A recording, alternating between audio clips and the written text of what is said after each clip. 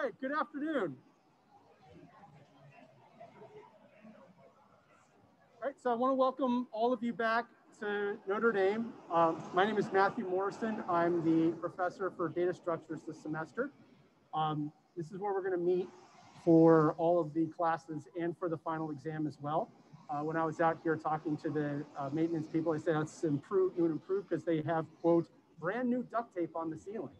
So this is going to work out really nice. I also occasionally, either on the first day of lecture or if I sense that the students are stressed out, you have a lot of projects or a lot of exams or something like that, I will bring in Aaron, the pup-fessor. So anybody who's feeling homesick or misses their pet, when I bring her in, you're more than welcome to do that. Please let me know if you're allergic to or afraid of dogs. I'm happy to make sure that you continue to have a safe classroom environment.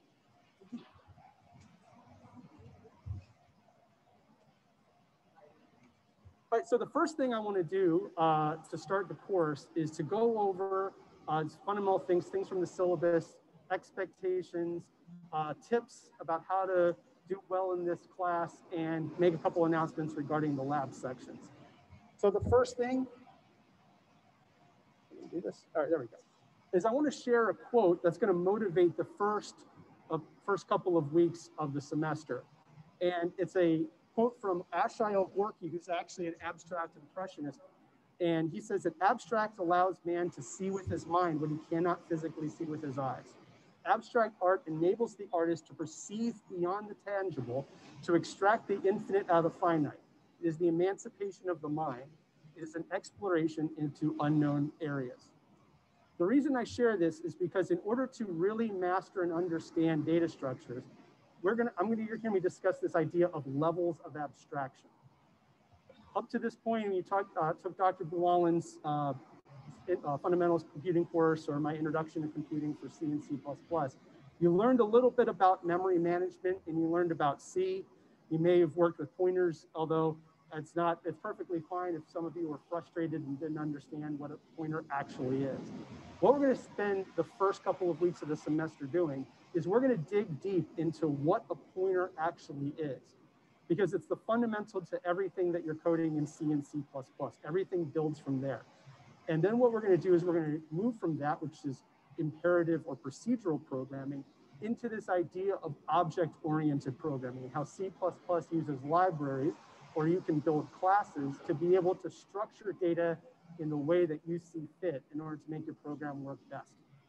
So if the best way to understand this is to work from the ground up and to be able to see how your program works at different levels of abstraction. So here, this information that I have the links for the course syllabus, the lecture notes. I also have a Slack channel. I sent out an email a couple days ago. If you can't get into the Slack channel, shoot me an email and I will add you. And also, a few of you have already found me on there. I have a LinkedIn page. I'm happy to connect. I regularly post job opportunities and internship opportunities to try to give you an opportunity to expand your job prospects.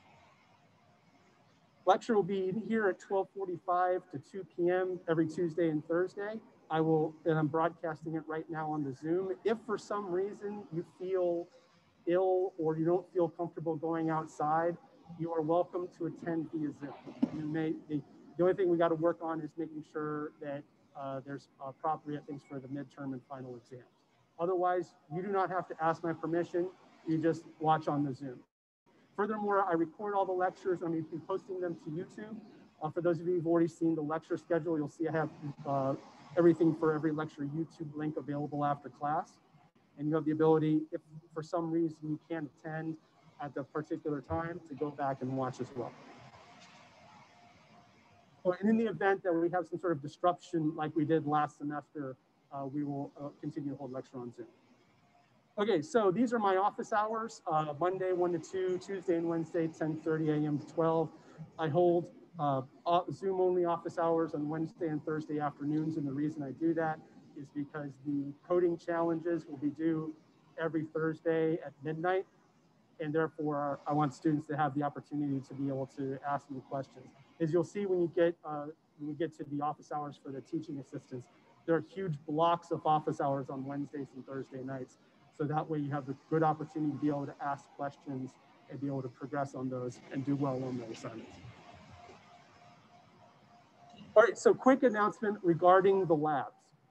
So we just created, so there was a little bit of scheduling drama, and what we're trying to do to work with it is that there is a new section 6 that's a Monday from 2:30 to 3:30, and the sections 1 and 2 are still at the same times and pushing 303.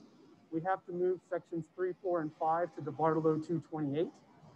That's something that was just worked out this morning. Ramsey sent out a couple emails, but I want to make sure that I announced it here as well. So if you want to move over, in order to meet the spacing requirements, we actually need 4 students from section 3 and 1 student from section 4 to move. But my understanding is that the Monday sections are more coveted. So therefore, if you want to try to register for those, a first come, first serve basis.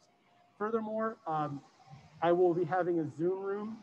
You are welcome to attend any lab section you like via Zoom. TAs will be attending via Zoom, and you'll make a breakout room to present your lab work, and therefore you can attend. But if you want to attend in person, you have to attend in the lab section that you are registered for. Does anybody have any questions about this before I go on? All right. So this is the grading breakdown. My grade is broken down into 5 parts. There are in-class assignments, which I'll describe in a moment. There are laboratory assignments, and both of those are building up to the coding challenges. There'll be 8 of those throughout the first part of the semester.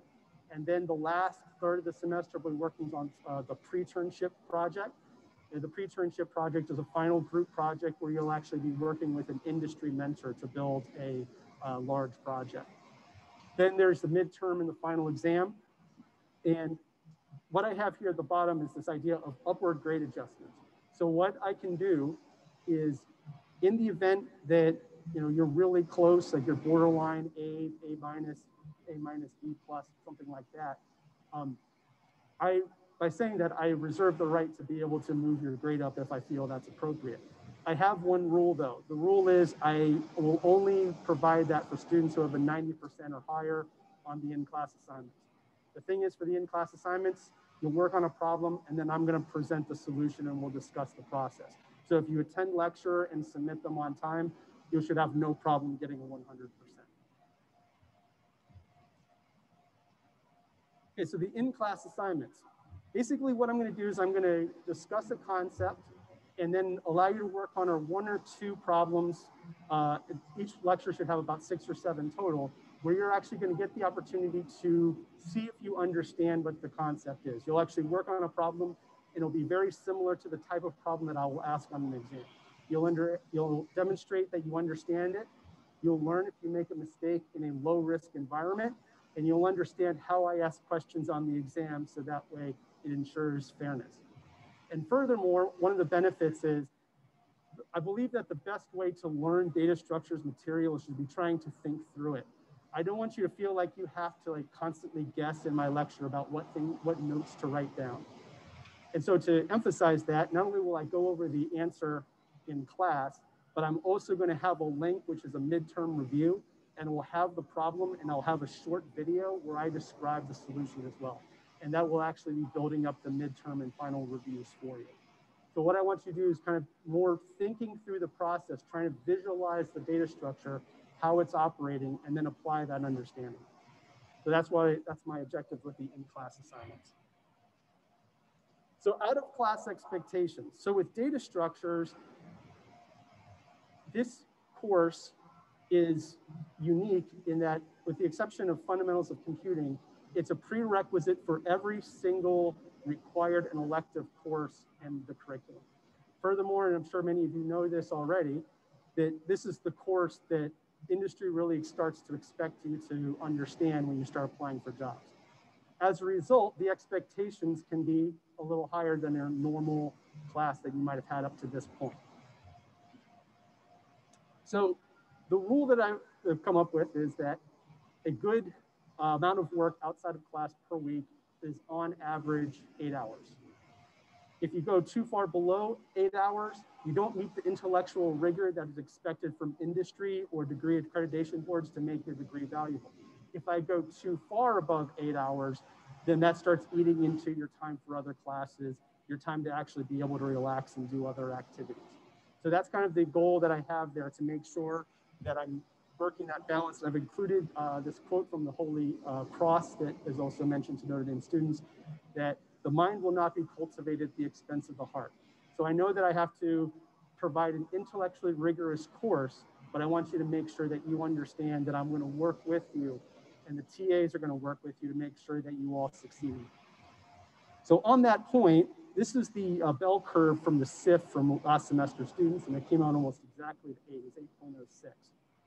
So the $1 million question that some of you might be thinking, right, is, well, what happens if I'm on the wrong side of the bell curve?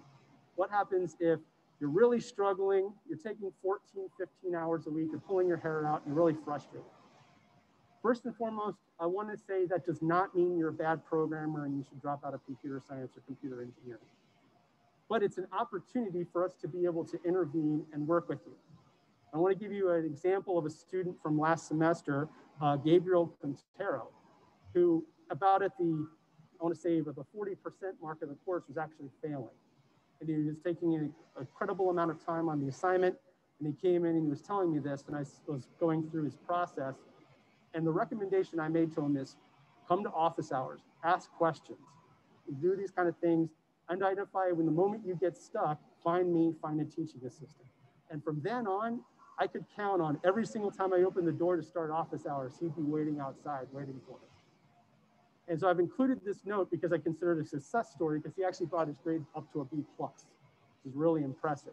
So I want to root through this note that he said, because I asked him to make this kind of thing for you to kind of motivate you as you're working through this. He says, halfway through the semester, I started going to office hours after Dr. Morrison recommended. I was a bit hesitant about doing this because I thought this meant I wasn't smart enough to solely learn from the lectures. However, after going to office hours, I was finishing my assignments more quickly, saved 4 hours per week. Yes, I measured it. Understanding the material with more depth, I realized that answering the questions that sparked my curiosity made my learning more effective. Additionally, I started making sleep a priority. This also did wonders for all my classes. At first, my grades suffered a lot, but then I started recovering. I started doing well in this class once I realized that everything on its own is a resource for learning, including the assignments. I wasn't going to get a job just because I solved the assignments on my own. It's not like you're about to get your job offer at your dream company and then I'm just going to hop out from behind nowhere and go, oh, you didn't do coding challenge 3 the first time without help, you can't get hired. You know, I'm not going to do anything like that. I wasn't just going to, thus I swallowed my intellectual pride and used the assignments as tools to fill my knowledge gaps. I had to ask questions without fear of looking like an idiot in front of Dr. Morrison and the other students. Trust me, we're all not judging. We all want to be here to help. The first few times it was hard, but after seeing how much this impacted my grade, my learning, I lost fear. So I want to take this last thing. This is great advice, especially as the semester starts getting a little more stressful. If your semester is catching on fire, ask tons of questions, focus on satiating your curiosity, and your grade will reflect it. And sleep as much as you can. So he's true when he says this, that I really care about helping the students and making your work efficient. Both of these things should help you maintain good performance without impacting your grade and mental health. So for example, on Coding Challenge 1, they are officially assigned on a Wednesday, and then they're due the following Thursday. So there's 8 days. And for an example, I have, let me click on this link here to show you. And what I've included, once it comes up, I'll show you, I'll click on it, is I've included a sample link on how to plan out working on a coding project. As you get further into your coding career, what you're going to see is that you become a much more effective programmer when you're doing most of the work before you write a single line of code. And so, no, I do not want to recover draft. And so here I have example, schedule, and plan for, and I have written out like a certain amount of time. And more importantly, I have benchmarks where if you don't understand it, go find us in the office and ask some questions. Did you have your hand up in the back there? No, okay. So I just want to show you this.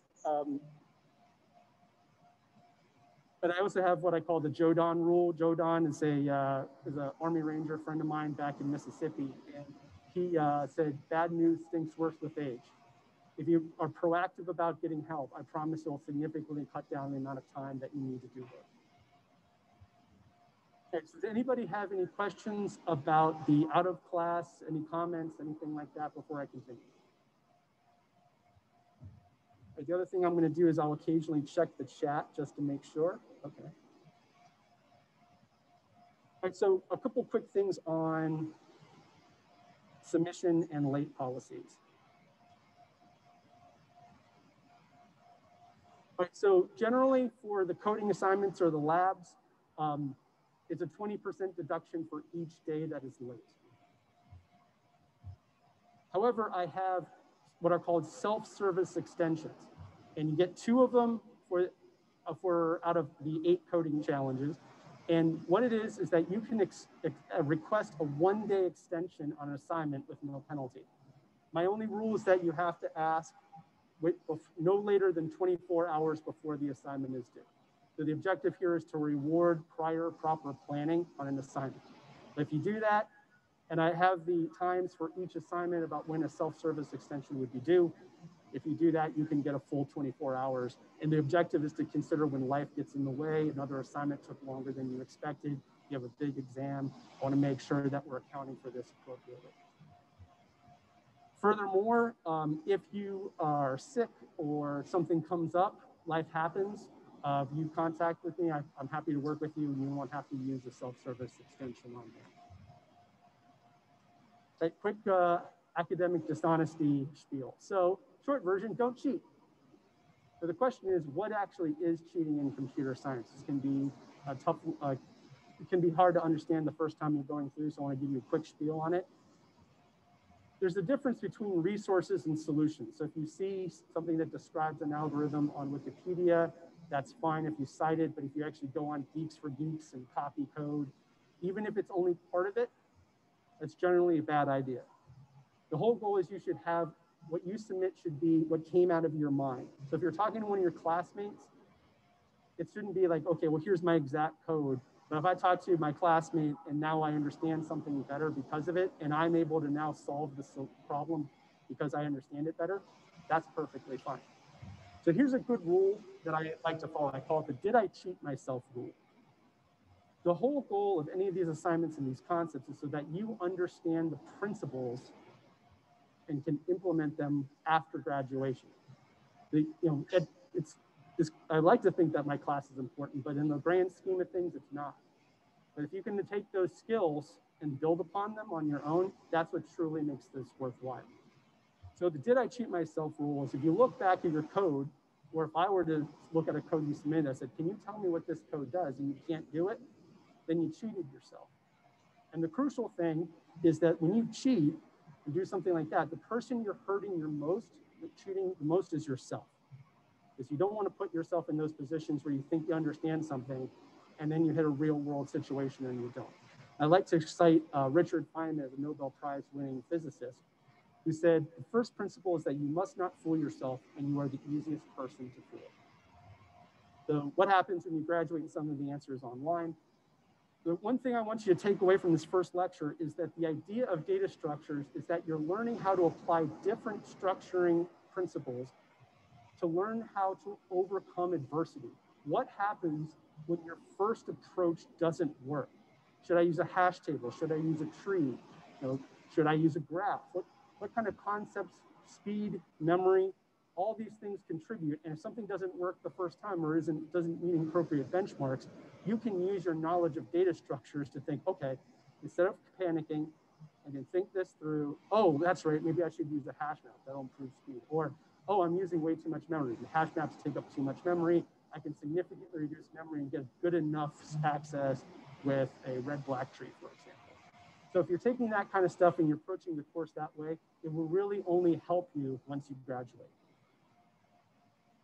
All right, so quick overview of the important dates for the semester. The first mini break is March 2nd, so the university is imposing 2 mini breaks. One is going to be March 2nd is a Tuesday. And so there's no classes, and we are directed. We cannot assign anything. We can't hold office hours. That is your day to relax. Because there's the labs on Monday and Tuesday, I've also canceled the Monday lab as well. So those two labs are canceled for the mini break. I also do a quarter term SIF. I'm going to be doing that on Friday, March 5th. And it gives me a good idea of how the class is coming along, how you're feeling, and I can make appropriate tweaks to the class if there's something prescriptive that I can do to improve the student experience. Then the midterm exam is on Tuesday, March 23rd. The second mini break is April 21st, so I'm also canceling the labs for that week as well. And then last in-class lectures, May the 11th on the Tuesday. The final pre-internship deliverables, you'll understand a lot more about what I mean by that later, or that final week. And then the final exam tentatively is Monday at 10:30 a.m. on May 17th here. So for those of you who need to talk to me about Sarah B, that link is available for you to be able to take care of all that. And the other crucial thing, and I know I've been emphasizing this idea that we're trying to make the course efficient, is that no assignment that I have is worth compromising your mental health. So if you're struggling with something, please do not hesitate. I won't shame you. There have been times when a student's been really struggling where I've actually just called the Sarah B Centers, like, can you give me permission to give this student an extension or get them the help they need? I'm happy to help you.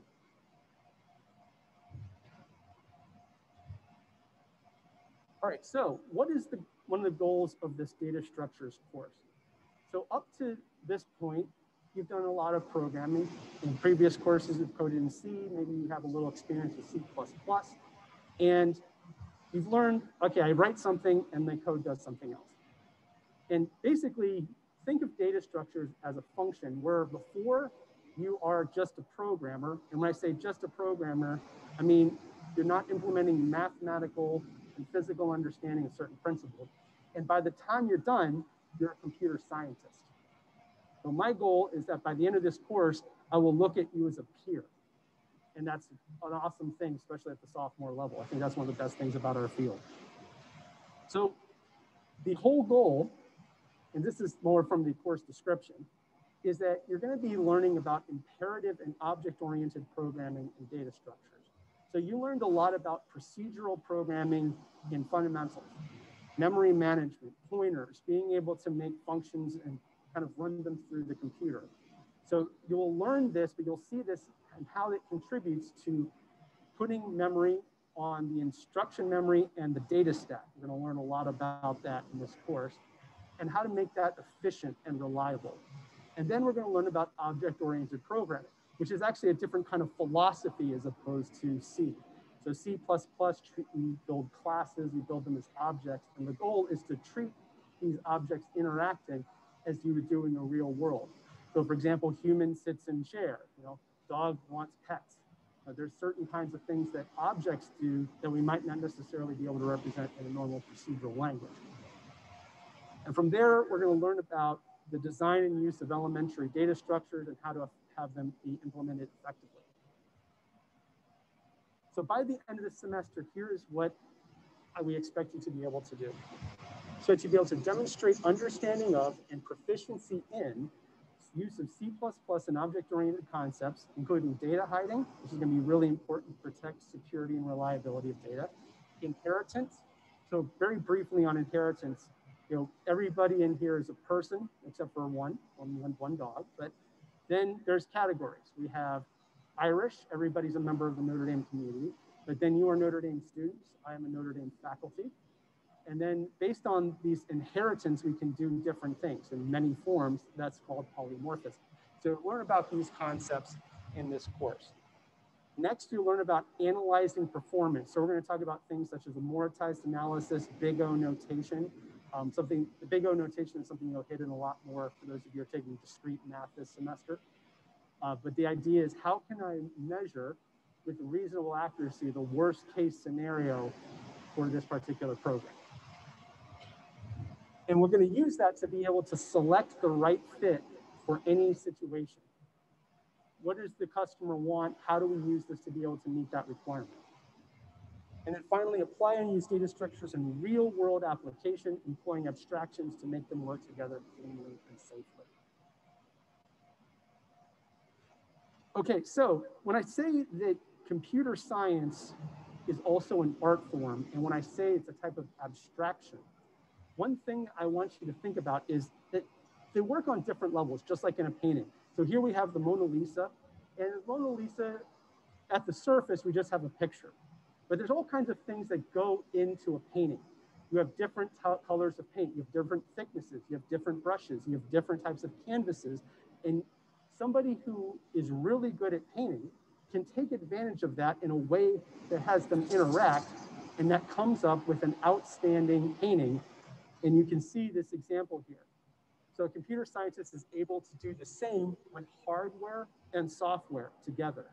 And that's a big thing about data structures is, okay, I'm writing a piece of code. How does this impact it when I put it in the hardware? And how can I take advantage of that knowledge to make the program run well? So this is Donald Knuth. I was about to ask if anybody could tell me who that is, but his name's in big letters up there. So Donald Knuth is often called the Yoda of computer programming. And he wrote this book called The Art of Computer Programming that started out in the 1950s and 60s. And he is a professor emeritus at Stanford now.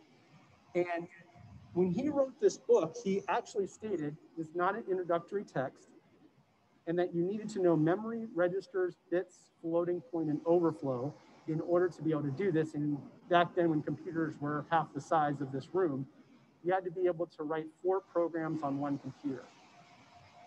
And then he started the book with the exact material that we're going to start learning in this class. But now, you know, if I mentioned some of those terms, registers, bits, floating points, some of you, they say, well, I've been doing programming for a long time, and I have no idea what you were just talking about. And that's okay. That's what we're going to start the course out at. We want to emphasize these levels of abstraction to be able to work on it. So I have the comment on there about modern software kind of abstracts the complexity, because we want new programmers to be able to start working it from the bottom up. They say, okay, I can write a little bit of code, it does something awesome, and it feels good and it makes you want to continue working in it. But now we got to dig deeper in order to make the code good. So from the levels of abstraction, learning how to make hardware and software interact is one of the great joys, but also one of the great challenges, which is one of the reasons why this particular course is considered to be so important, you know, in competing for industry positions. So I have this quick note: if you're intimidated by this, don't worry. We're going to work with you. We all want you to do really well. I almost said a different term, but I don't want to be cussing in front of the class. But you're not alone, and you have the potential to be an outstanding programmer. Okay, so before I go into levels of abstraction, does anybody have any questions? All right, so first, I'm going to go through the list of the levels of abstraction that you'll need to understand to do well in this class and how a computer actually works. So the first one is this idea of pointers. And this, oh, I went too fast, sorry. Okay, so what I'm going to do is I'm going to show you a piece of code that many of you, if you've coded in C++, you're going to be familiar with. And I'm going to make a claim that this code contains 2 pointers. And it might not look that way. So this is actually just hello world in C++. You have what's known as standard cout.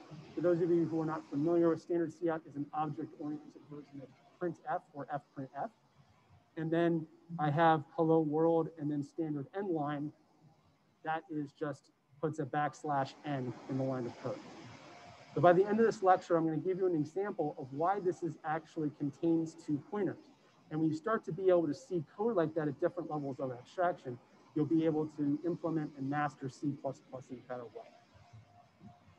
So the first level is a physical level. And we're not going to go into that at all in this course. That's transistors, that's silicon, that type of level. So that's something if you want to take a CMOS course to understand how to fabricate computer chips, that's what's really going on at that level.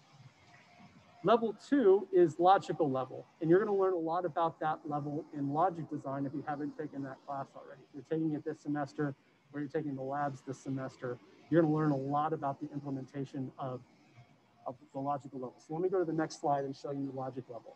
So logical level is things like creating arithmetic logic units, being able to take that physical level and turn into things like AND gates and OR gates, which you'll be able to make decisions. And what I have here, this is a 1-bit arithmetic logic unit where I have 2 inputs and what are known as select inputs. And what those select inputs do is they say, all right, I'm going to calculate and or addition, subtraction. And based on these selections, you're going to select which one goes on the input or multiplexer. Now that's really deep down, but what that's going to help you do is help you understand this idea of a finite state machine. Finite state machine is you start a specific state and then the user gives you a specific input. And then based on that input, you move to another input. And then you keep doing that. And that's a way of simplifying a program and being able to make it more effective. And so that's kind of one of these ideas of the logical level. Another thing that I have over here at the logical level is this glut of zeros and ones. And I've broken them down into 3 pieces. And this is what's known as a floating point value. So if you've ever coded a float, what's actually going on there is that is representing a level of precision. So for example, I know from the IEEE 754 standard that that 1 at the front means it's a negative number. And then I could plug this into a particular equation and I can actually get a specific decimal point and a specific exponent. And having the computing device structure the data in a specific way, we can come up with a level of accuracy. So integers are accurate because 1 is always going to be equal to 1. But if you put in 2.2 and subtract minus 0.1, in our heads, we know that's 2.1. But in a computing device, it's only a certain level of precise. And that makes it hard to be able to make certain decisions, like loops. That's why you typically want to use integer values in a loop, because that can give you an exact value. So understanding how even something like a float is structured becomes really important to be able to implement algorithms. And I'm actually going to show you an example later this semester of the Ariane 5 space rocket where improper structuring of floating led to a catastrophe. So this is the idea of the second level of abstraction at the logical level. There we go. So the next level, we come up a little more, and we go to this idea of the architectural level. Now, in the computer architecture course, you'll go into a lot more detail about the design and implementation of computer architecture. What I want you to take from this class is just enough to understand what a pointer is, how it works with the instruction memory, and how it works with the data heap.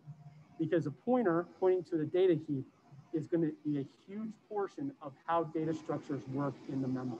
And if you understand that, what's going to end up happening is that you'll understand the computing efficiency, you'll understand the big O runtime, you also understand what's known as a amortized analysis, which is you will have an occasional operation which takes a long time, but by doing that long-term operation, you'll actually significantly reduce the time of all of the other operations that particular data structure implements.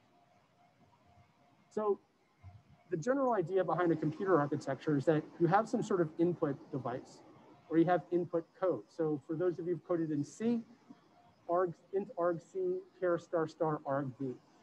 That tells me what I need to put in the input, and I know how many command values I have on the input, and I also know how to attain all of them. What we're going to learn is this char star star is actually just pointers to different locations in the data memory. And that's what's going on here. So we'll learn how this contains what's known as the stack, and we'll learn about how this contains the heap. From there, we have registers, fast, efficient, and reliable. The difference is when you turn the computer off, they're volatile, which means that the power goes off, they don't save the information. And also the control memory. So the control unit sends information to all of the other elements in the computer architecture. So for example, if I want to do something called a load, and then a add, and then a store, that's the fundamental of what a pointer actually is. And the control unit helps me be able to dictate what all that is. So in a control unit, if you understand that, that's actually going to be helpful when you take your theory of computing course later and you start learning about Turing machines. The arithmetic logic unit, I was just describing that in the logical level of abstraction. A pointer is actually an addition. We're going to learn about how the additions contribute to actually putting things into that data memory or accessing them and then putting them into the register for fast things. Good thing we got all that brand new duct tape. I don't know what's going on out there. And then at the end, you eventually want to have something on an output device. So a very simple version of a Turing machine, the Turing's thought experiment, you had somebody put in a bunch of zeros and ones. There's a person in a box that does a set of operations and then puts them out on the output. And the person on the output can interpret what the computer actually does. And so that's what's actually going on when you run a program and you execute it. Eventually, you need to have the computing device output the result in a way in which we can interpret. So that becomes really important when you start learning about representation of characters and ASCII values. All right, does anybody have any questions about this before I continue?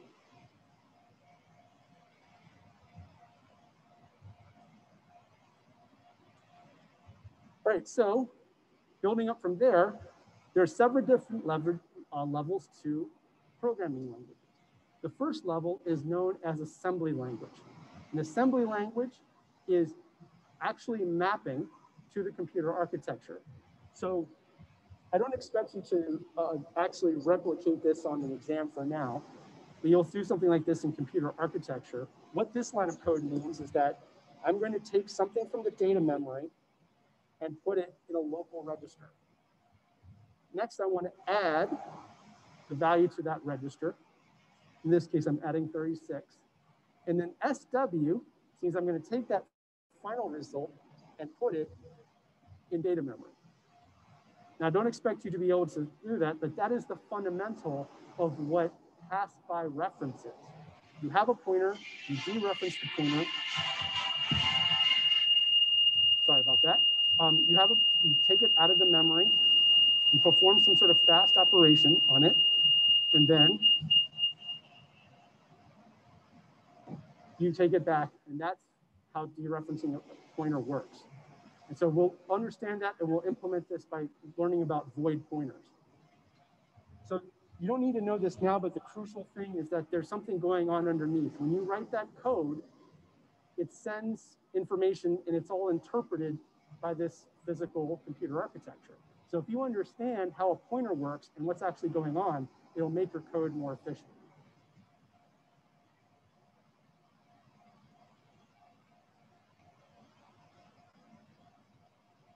All right, so now we get to procedural programming.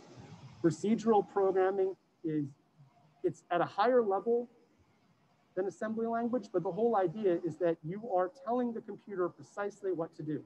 So for example, this is a hello world program in C. And the difference here is you have some standard output, so that's the terminal.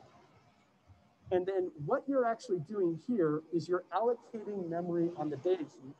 And you're saying, I need to allocate some memory, and it has to contain characters that represent hello world. And then you will print these to that output. So we tell the computer, create a register that is pointing to a location in the data memory. The data memory contains binary representations of characters that represent hello world. And then we have to somehow access them and print them to the output. So you can see this idea of procedure. It's working through, and you're thinking, you're telling the computer exactly what to do. And so some people, particularly, I'm a computer engineer by trade.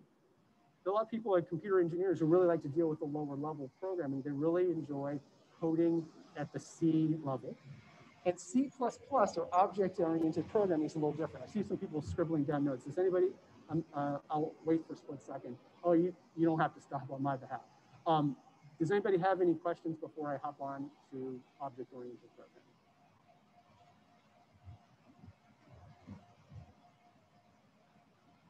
While I do that, if I see people still scribbling down, I'll hesitate for a moment to let everybody catch up. This code that I showed you before, that I claimed has 2 pointers, is object-oriented.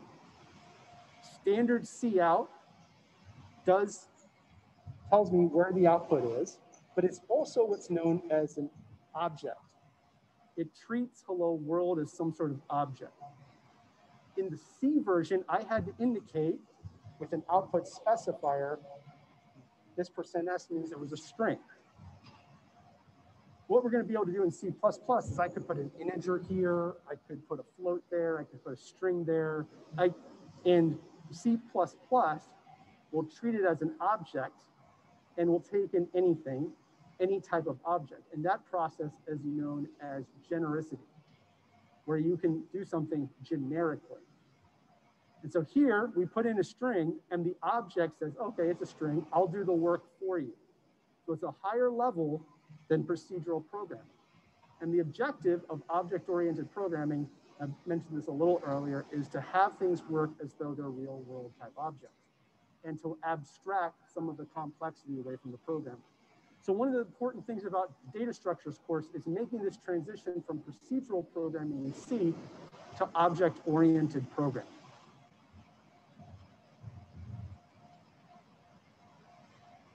So now at the algorithmic level, we're going to go into a few types of algorithms in this course. We'll go into things like divide and conquer. We'll learn some sorting algorithms. We're going to go into a lot more detail about recursion and something specifically called memoization, which allows us to be able to do recursion a lot faster. We'll learn about hashing in order to be able to do speed, and then dynamic programming, which is a way of taking previously calculated solutions to be able to develop a new solution. So for example, the Fibonacci sequence. Fibonacci sequence, we have the first 2 numbers are 1 and 1, and then you just add the last 2 numbers. So 1 and 1 becomes 2, then it's 2 and 1 becomes 3, 3 and 2 becomes 5, 5 and 3 becomes 8, and so on. So what you're just doing is taking recently calculated results to develop the new result. What you don't have to do is you don't have to go at every single time and recalculate everything. So taking advantage of data structures in this kind of algorithmic approach will make your code run more efficiently. And so there are trade-offs. So hash tables, you can access them in what's known as big O of 1 time. So these, it's constant. Every single time we do that, it's constant. However, in order to do that, we have to implement a lot more memory, which means we have to implement more memory on the data stack. So there's trade-offs to these different approaches, and understanding all of that, all the way from the logical level, all the way up to this algorithmic level, will really strengthen your approach as you become a programmer, computer scientist, computer engineer, or whatever it is that you plan on doing with what you learn in this class. I'm sorry, did you have a question in the back? No? All right.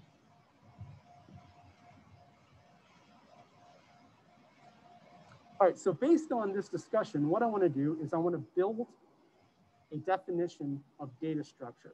I will not ask you to replicate this on an exam, but I want to kind of work through it and see if what I've been talking about so far makes sense to you. And if it doesn't, please do not hesitate to ask any questions. Okay, so defining data structures in the context of levels of abstraction. First, I want to say that a data structure is a method for collection and storage of logical data values in a computing device. So we saw one such example with Hello World.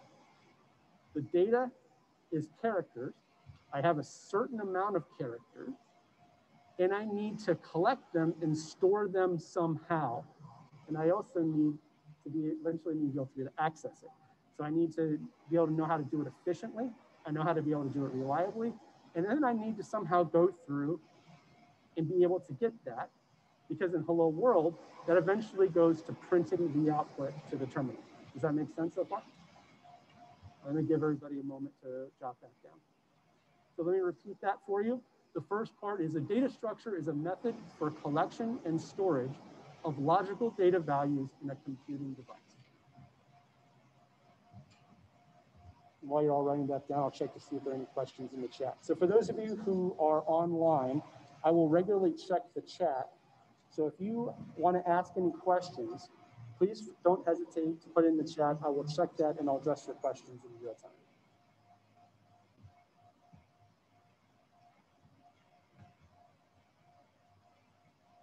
Okay, it seems as though everybody's not. So that's the first part.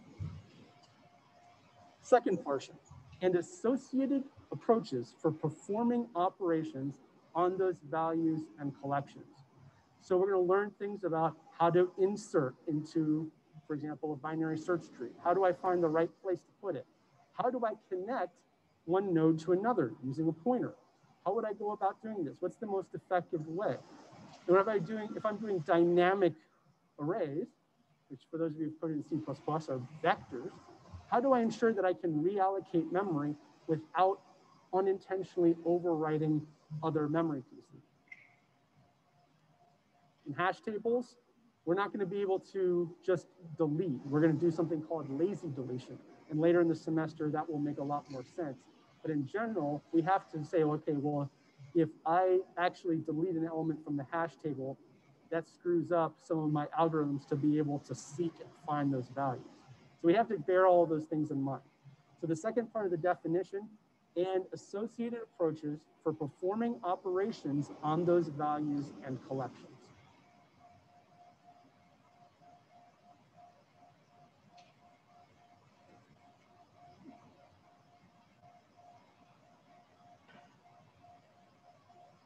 Okay, and now the last part, that progress efficiently through the machine. That's where we're going to start tying in this algorithms portion. If I want to reduce memory consumption, but I still need to have some sort of relatively fast access time, a binary search tree is a good choice. Hash tables are accessed faster, but consume more memory. Trees consume less memory, but are not as fast access. If your customers, like, for example, let's say perfect NASA, right? So NASA, when you're putting an embedded system onto one of the Mars rovers, weight is a premium, which means you have to be as efficient with the computer as possible. You can't be like ask for a larger memory chip because you have to be very efficient with it. Also, we don't want to have a segmentation fault on Mars because we can't just send somebody out to just reboot the computer, right? We're literally millions of miles away. So we have to be efficient and reliable. So we have to think about good trade-offs and being able to run, reliably. Reliability is very important. Low memory is very important. Speed is not as important because even though it's going to do something, it's still going to send it back millions of miles away, and it's going to move the Mars rover is going to move only a few feet at a time. So speed is not as important as memory. So you're going to make those kind of choices based on what the customer wants, what is required for your specific environment. So I'm going to read through the definition one last time based on the levels of abstraction. A data structure is a method for collection and storage of logical data values in a computer device. So that's a logical level and the architectural level, and associated approaches for performing operations on those values and conditions. So now we're talking about procedural and object-oriented level. And then we have the last part of the definition that progresses efficiently through the machine. So now that's your algorithmic level. Does anybody have any questions about that?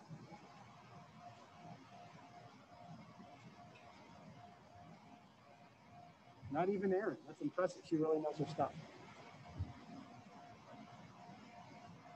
All right, so some of you may know C++, couple of you may not. So we're going to say reintroduction to C++. So this picture here is of Bjarne Stroustrup, and he is the inventor of C++. So in 1979, for his dissertation, he invented a language called C with classes. And with C++, it wasn't like coding. For him, it was a philosophy. So he says, I find Kierkegaard's almost fanatical concern for the individual and keen psychological insights much more appealing than the grandiose schemes and concern for humanity in the abstract of Hegel or Marx. And what he means by that, he said many C++ design choices have their roots in his dislike for forcing people to do things in a specific way. So this procedural programming, F for an F, I have to do this %S, I have to do the output specifier, which tells the computing device how to put elements in the data memory. Then I have to do that. It's very procedural. It does things in a very specific way. What he wants to do is he wants to say where ideals clash, and sometimes even when pundits seem to agree, I prefer to provide support that gives the programmer a choice. Generosity, being able to write a data structure that can store integers, characters, strings, a class that you create. That's the goal of C++ and object-oriented programming. So he changes the name to C++, and the goal is to enable professional programmers to write real-world programs that's simultaneously elegant and efficient. So if that's a philosophy I want you to take away in terms of what data structures is, elegant and efficient. Is the code efficient? Can it be, is it easy to interpret? Is it easy for other people to use? So he wants to, his quote here is to raise the level of abstraction. So he's gone from procedural to object-oriented programming.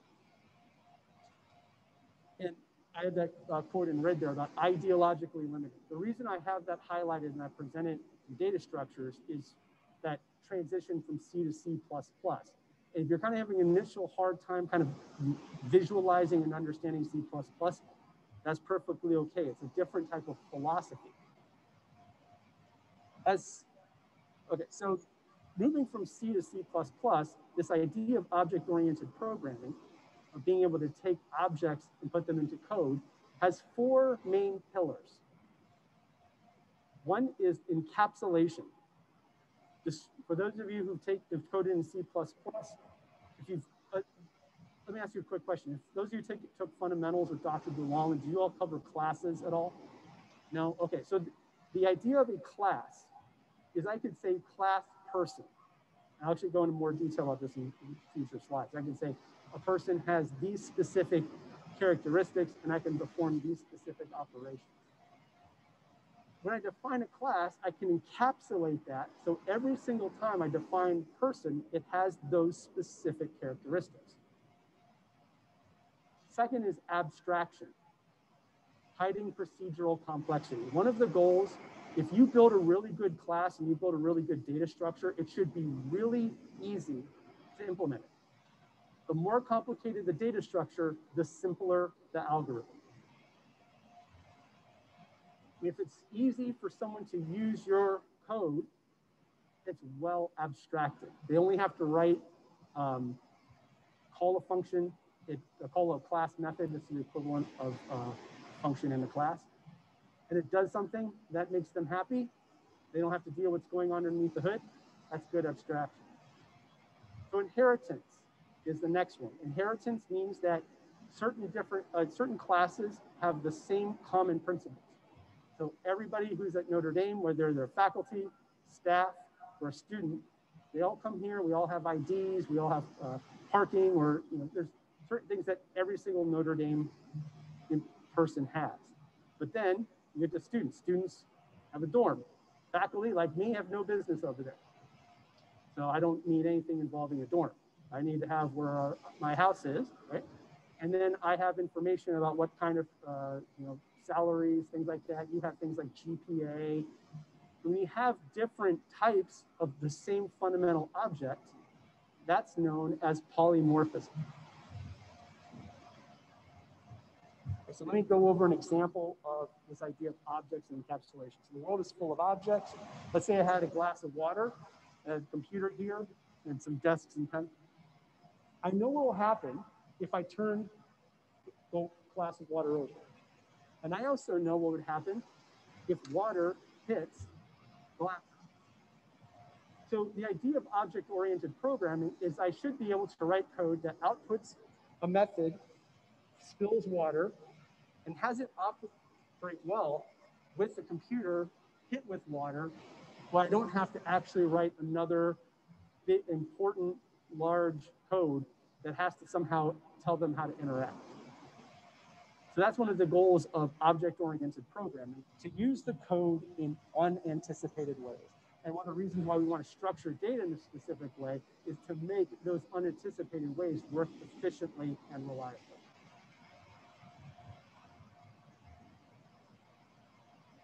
So here I have an encapsulation.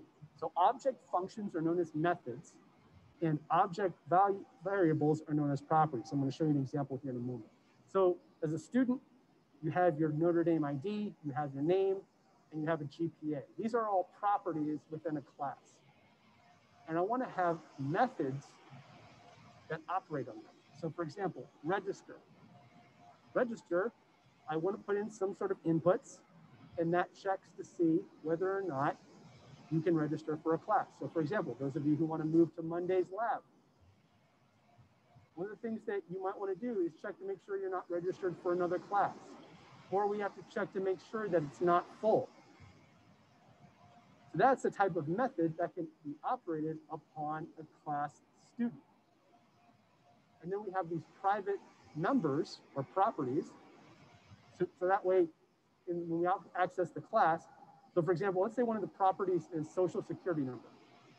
You need to have that in there, but only needs to be accessed at certain times. Not everybody who's accessing the program needs to know your social security number. There's no good reason for me to know your social security number. So therefore, there should be no program that I can run or code that would allow me to access it. So that is this idea of encapsulation. Does anybody have any questions before I go on into abstraction?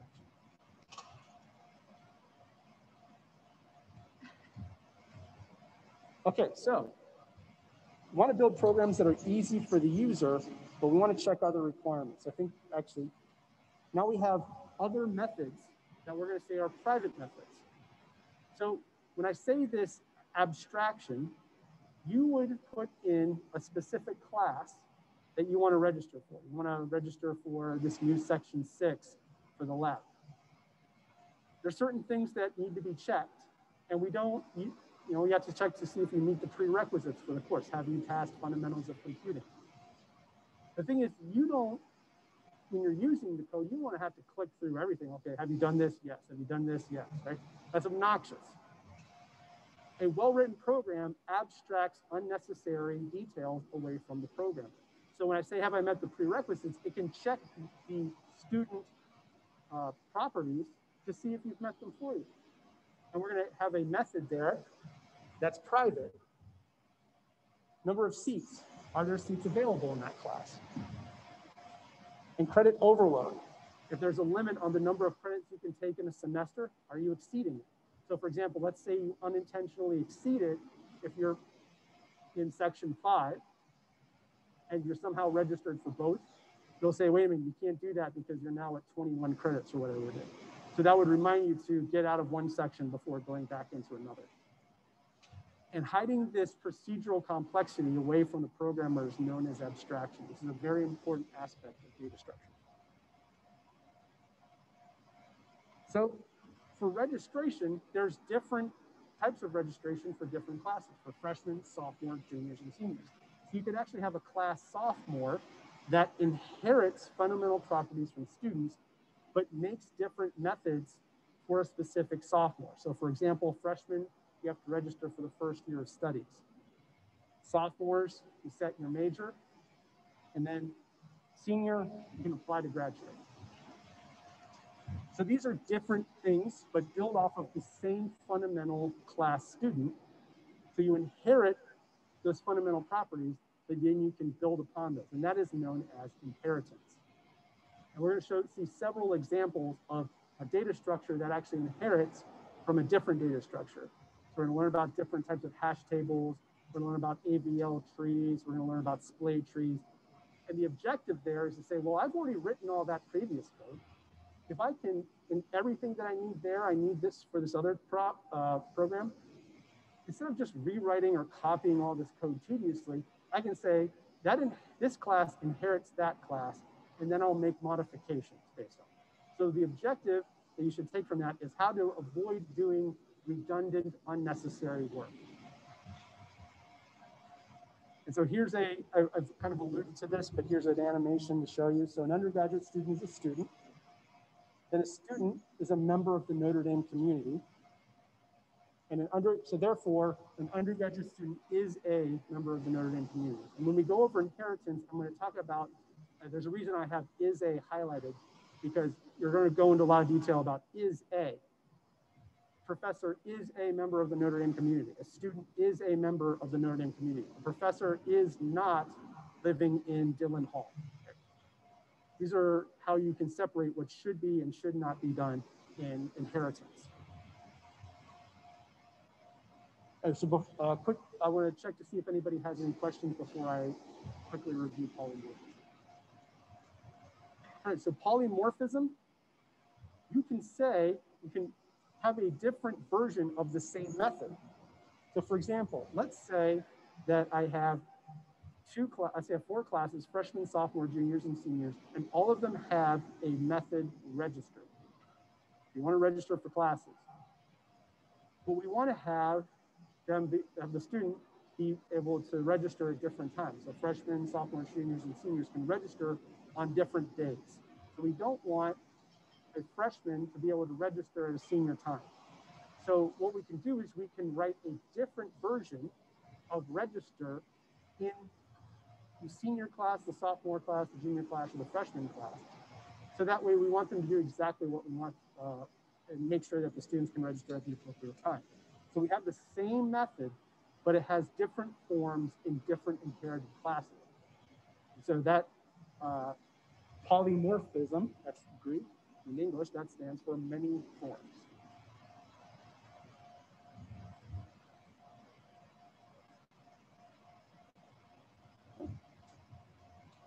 A quick note about C and C++.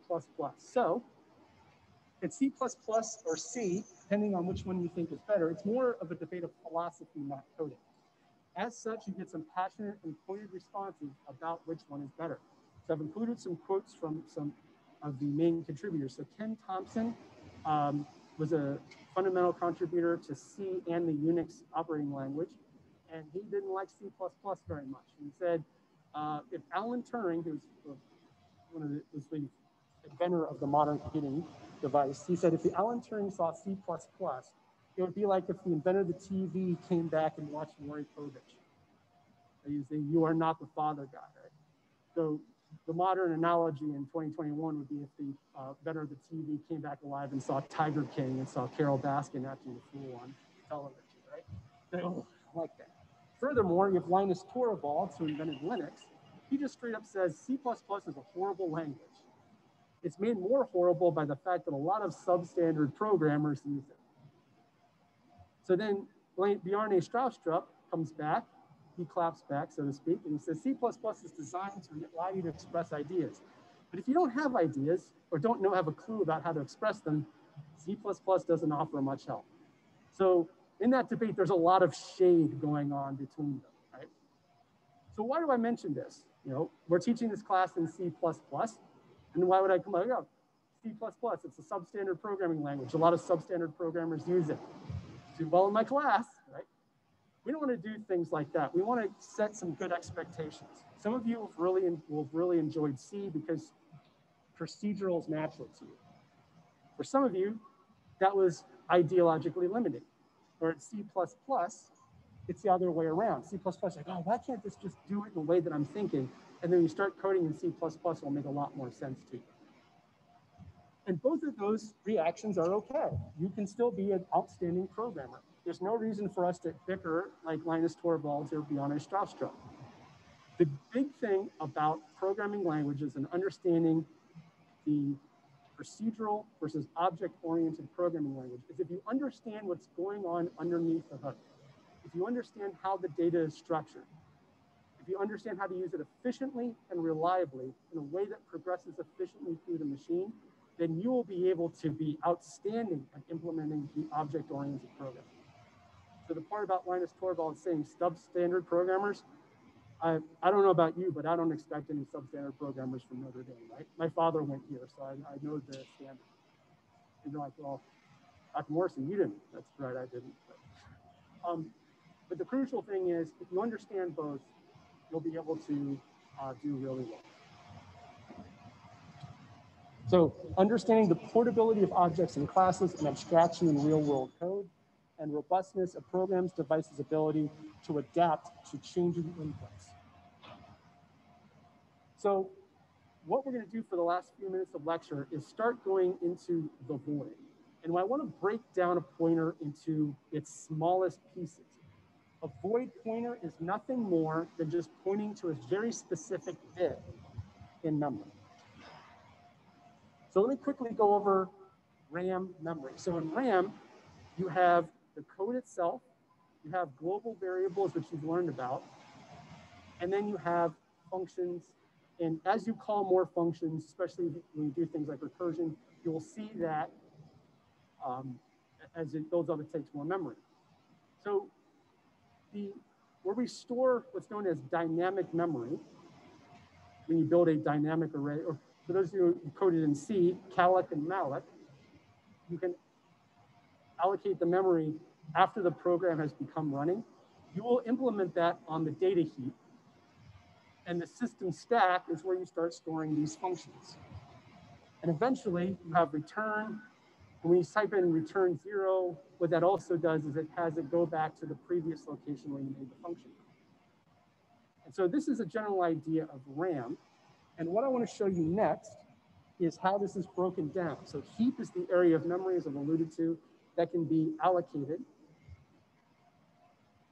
And then the stack with the function call. So you have dynamic memory, they grow closer to each other. And if you overflow, you have too much of it, that's what a stack overflow actually is. So that's why we want to be efficient and reliable with memory and data structures, so we don't have any stack overflows.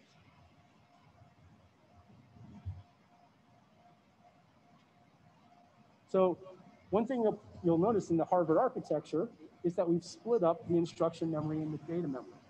And the objective there is to separate the stack and the heap, and try to have a certain amount of memory allocated for each of them to try to offset some of these stack overflow issues.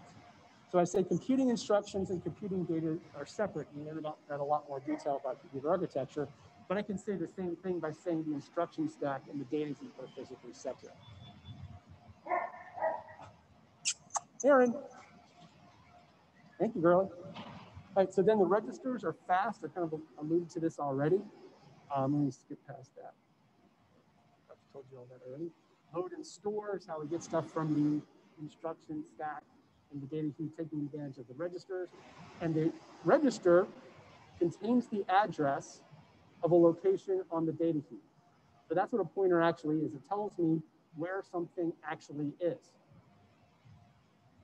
And so what's going on here, let's take a look at a very simple piece of code, nothing.cpp. It has int main and just returns 0. And void means that I'm taking in nothing from the input device. But it's important to know that there's actually more going on underneath the hood when we talk about these different levels of abstraction. So let me walk through this real quick. The braces in C and C++ indicate the beginning of a procedural operation. It's actually a location in the instruction memory that says, all right, this is going to, the program starts here, we do certain tasks, and then it ends here. Next, void means we're not taking anything in from any input device. We're not reading it in from the terminal. It's not going to be available anywhere on the computer. Then return 0 tells us that we send an integer value to the operating system to indicate that we have successfully completed the program. Question. So walking through this, what is nothing actually doing? It's actually doing something. First, we indicate that we want to perform a procedure, and we're going to put that on the instruction stack. Then we're not going to get anything from the input device. Then we're going to start the program with this first brace. Then we inform the operating system that we're done successfully. And then the last part, the final brace, is in the instruction memory to indicate that we have completed the program. Okay, does anybody have any questions on that? I'll quickly check the chat as well and see. Okay. So now let's go into a little more detail. We're going to do Hello World. So it's the same program that I've been showing you before. I've described that what it's doing is allocating memory on the data heap and accessing it. So let's walk through with the same kind of thought process that I just did with nothing.cpp and see what's actually going on underneath the hood. So each character is what's known as an ASCII value. ASCII is an 8-bit representation of a character.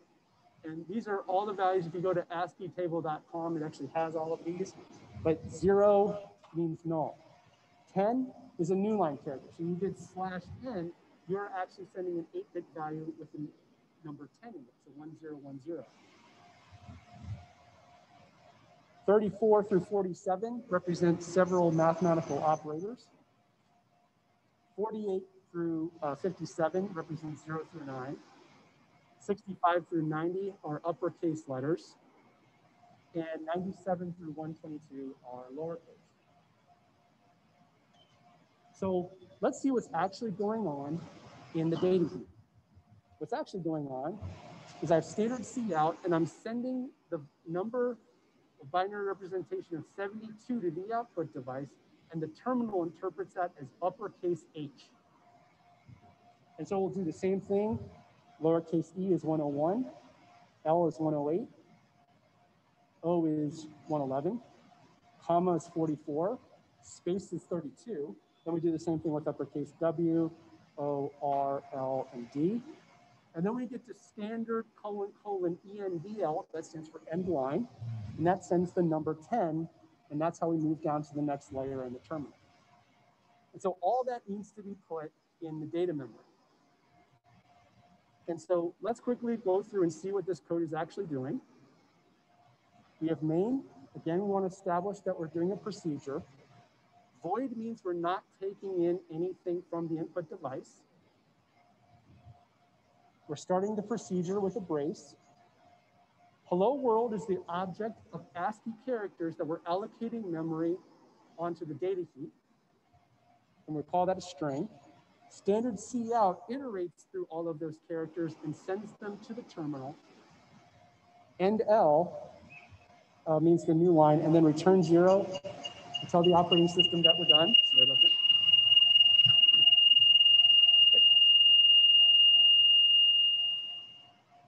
Okay, so the heap is used for dynamic memory allocation. It can be accessed randomly at any time. I've alluded to this, but let me go to the next slide because the animation shows what's actually going to go on.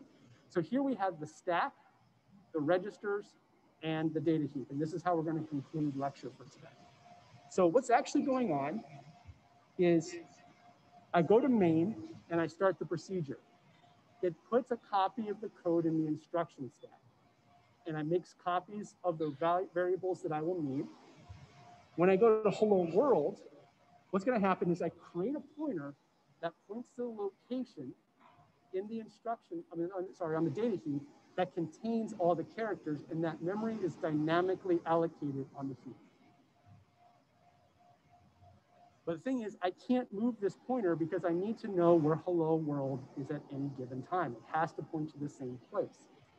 So when I do C out, what's going to happen is it's going to create another pointer. That other pointer is going to point to the same location initially. And then what we're going to learn on Tuesday is this idea of pointer arithmetic. And what's going to happen is it's going to move each one and then print them to the terminal. L, O, W, O, R, L, and D. And then it frees those pointers. And then it does the same thing with end line. Prints it to the terminal. And then once it's done, it frees the memory on the data heap. That's part of the efficiency and reliability of the memory there. When we do return 0, we clear all the memory off of the stack and free the registers, and then we're done with the program. Okay, so quick question before I conclude lectures. Anybody have any questions on anything we've covered so far? Okay, 2 quick notes. Please bring in laptops starting Tuesday, because that is what we're going to start doing the in-class coding assignments. And then same thing, if you want to attend via Zoom, it's always broadcast. I'll upload the lecture video when I get back home. And otherwise, other than that, we've learned how Hello World works and we've seen how it's actually 2 pointers. I look forward to working with you all this semester and I wish you all a good day.